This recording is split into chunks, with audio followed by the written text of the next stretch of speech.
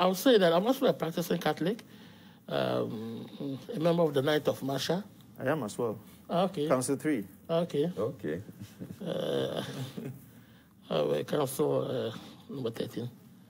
Okay. And so we there's no doubt that, people like us we are against all this homosexuality, lesbianism, and so many other things I think have been added to it with the letters. Those acronyms. Yes. Some AA have appeared there, etc. And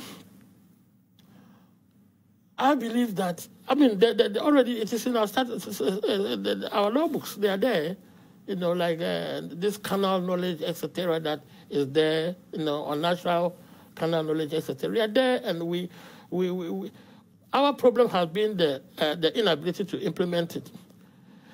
And I see this law as a law that is probably coming to take into consideration the new developments that have come in this area. And for us to also look at the possibility of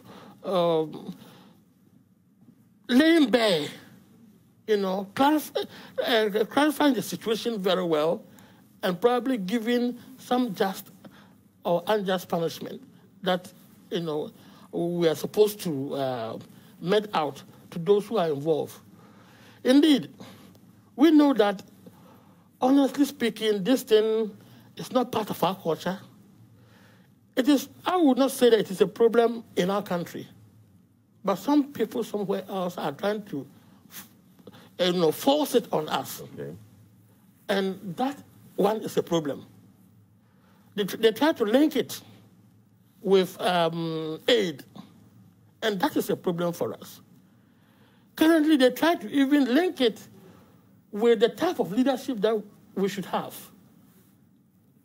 And as we're working now, I believe that at the higher echelons of the political ladder, they also have a problem.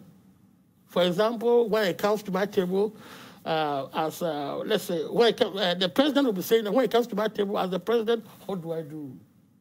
Even though he supports it. You feel it's going to be a challenge? No. He will assent to it eventually, I believe so.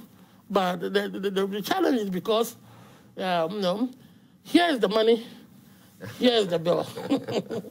You don't know how our people are going to also react